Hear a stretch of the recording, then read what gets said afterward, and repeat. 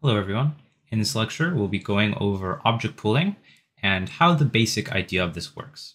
Now, the first thing we need to extract from our lesson here is we have this thing called object pooling.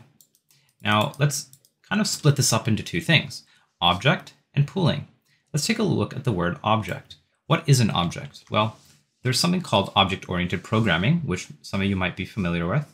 And what you've been doing up until this point is actually object-oriented programming. However, the word object is actually replaced with node. In Godot, we use the word node. If you were to use Unity or several other game engines, a lot of the time they refer to these things as objects. So think of an object as simply a node, some sort of node that we can use as an object. Now, the word pooling is kind of, I wouldn't say self-explanatory, but think about just a pool where we put objects into it.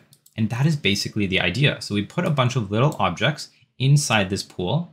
And now what we can do is, let's say we have our game here and we have a player, right? This is our player and our player has a gun, right? This is the gun, I suppose. And this gun has bullets.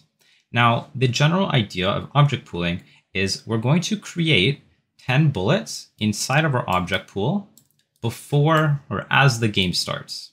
So we're going to preload, and I'll kind of show you how to do this in code later, but we're going to basically create a bunch of bullets over here in the object pool. And every time I shoot, I'm going to take one of these and use it and then shoot it whichever direction we want to shoot it in, right? Now here's the fun part. If I destroy this bullet or it hits something or it goes off the screen, what we can do is take that bullet, let's say it goes off the screen, we can take that bullet and just send it back into the pool. And we can keep doing this whenever I need a bullet. Now there's other features inside of object pooling where, let's say we use up all the bullets, well, we would just add more, right? So we can only have, let's say 10 originally, but let's say I start shooting really, really fast and I now need 12 bullets. Well, I would just append another 12 or add another 12 to those bullets. Now, the reason, if you caught that, what I just said, is I use the word append. And if you don't know, this generally refers to arrays.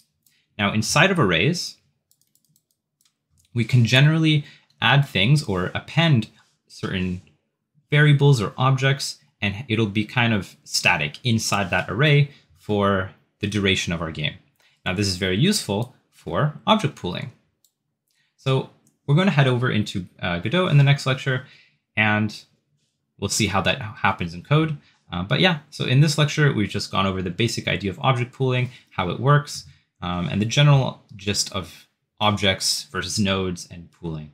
So again, like I said, in the next lecture, we'll be going into the actual code of how to do this in Godot, and I will see you guys there.